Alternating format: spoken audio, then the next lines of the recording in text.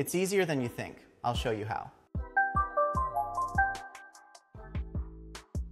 Activating an ESIM with Cricket Wireless is a straightforward process. Follow these steps to get your ESIM up and running. Step 1. Check device compatibility. Ensure that your device supports ESIM functionality and is compatible with Cricket Wireless. You can find a list of compatible devices on the Cricket website. Step 2. Purchase an ESIM plan. Visit the Cricket Wireless website or a local store to purchase an ESIM plan. You may need to provide your device's IMEI number during the purchase process. Step 3. Receive ESIM activation QR code. After purchasing your ESIM plan, you will receive a QR code via email or in store. This code is essential for activating your ESIM on your device. Step 4. Scan the QR code.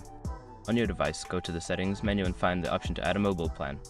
Use your device's camera to scan the QR code you received. Follow any on-screen instructions to complete the setup.